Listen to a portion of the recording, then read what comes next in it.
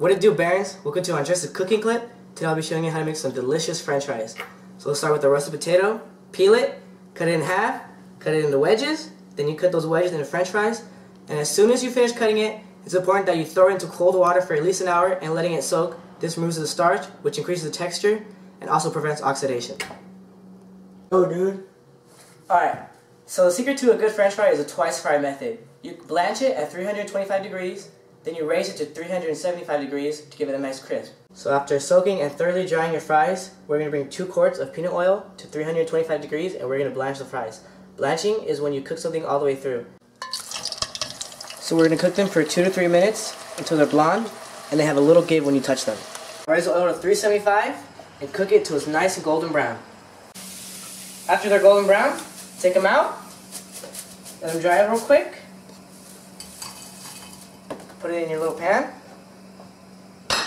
Season with salt, some black pepper,